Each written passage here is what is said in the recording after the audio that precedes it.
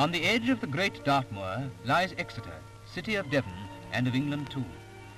Ancient Britons built their wooden huts alongside the River Exe, and from their mud walls defied the Roman invaders. Centuries later, the Norsemen and Danes were repulsed, and Exeter began what might almost be called the first British naval shipbuilding yard.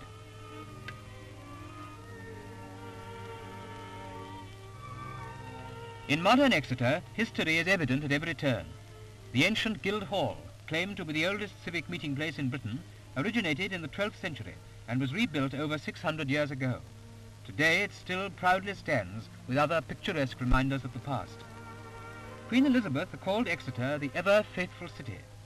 Perhaps she referred to its fighting sons, but doubtless the cathedral too affected her opinion. 1072 saw its beginning, but it took another 2 centuries to complete this noble structure.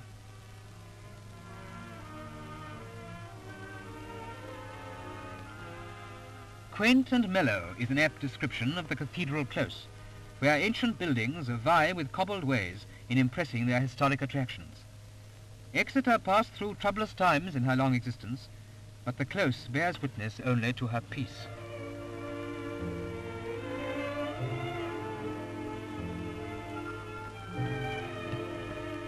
For several centuries, Exeter was dominated by the Norman castle, now, like the old wall, only a ruin. Yet at one time, both were vital defences when archers manned the walls and pulled their bowstrings with unerring aim.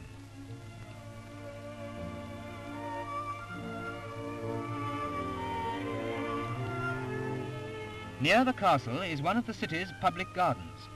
Here is evidence of Devon's climate, the subtropical plants that can only flourish in the soft warmth of the west. And with the west we think of Drake, Raleigh, Frobisher, of 100 incidents in England's history concerned with this grand city on the Exe.